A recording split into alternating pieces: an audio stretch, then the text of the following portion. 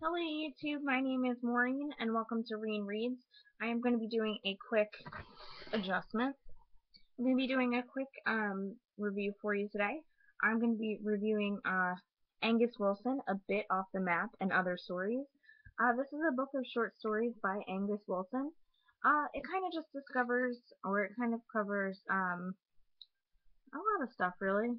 To be honest with you, wasn't too fond of this book. If you are into like old school British literature, then you may like this. It wasn't really for me. This book is also pretty hard to find and purchase too. I did purchase it off Amazon, and a company called Faber Finds had printed it. Um, they're located in Kentucky. I don't know. It was just a hard thing to find. It's 173 pages in the book. It has been a while since I read it. Just wanted to let you know, just a quick little update on this. But it's Angus Wilson, A Bit Off the Map, and Other Stories. If you're into short stories, if you're into British lit, and you may like this, it wasn't really for me.